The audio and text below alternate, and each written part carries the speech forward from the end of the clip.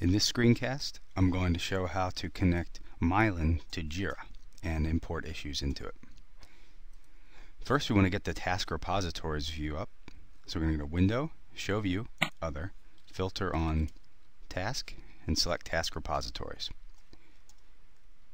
From this view, we'll add our Jira server. So we right-click and Add Task Repository. Select Jira. If Jira is not installed into your Mylyn install, you can click on the Install More Connectors button and go through the setup process. Click Next, and then we'll give our Jira information.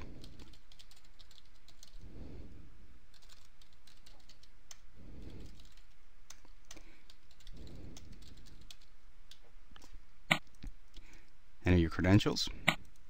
In additional settings, I like to select Refresh Configuration automatically. You can also change search results. I like to keep this around 100. Hit Validate Settings. And if your credentials are valid, the server is active, etc.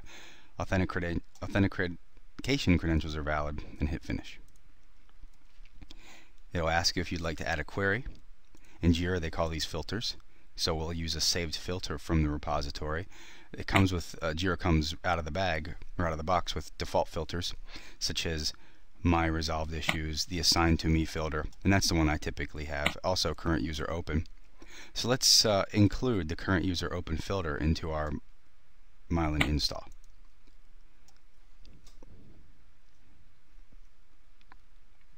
Now, what this will do is it will give you an Eclipse view, or a view inside of Eclipse, of the same filter results you would get if you were to go to your Jira dashboard. Obviously, if you've got a lot of tasks that match, it'll take a while to bring them all in. And now I've got this task repository called My Jira inside of this view. You can pretty much ignore this view from here on out in Eclipse. Now let's open up the main Mylyn view. Filter on Tasks, Task, and select View Task List. Don't confuse this with the General Tasks, it's a different view. So we're concerned with the Tasks Task List view. Here's that filter that I pulled in, and then if I expand it, it'll have all of my open issues. When you want to work on one, you simply open one up,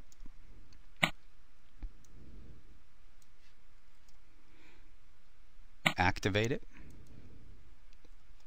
and now notice that the navigator view went empty. To get it back to how it was, you can click on the little 3-ball thing. Notice that the files kind of gray out, indicating that they're not part of the context. So I'll select a file, for example.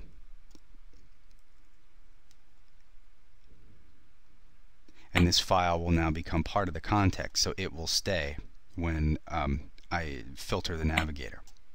If I close this issue, my navigator goes back to how it was. If I reopen that issue, I'm back into my context. That's how you set up Mylyn and Jira.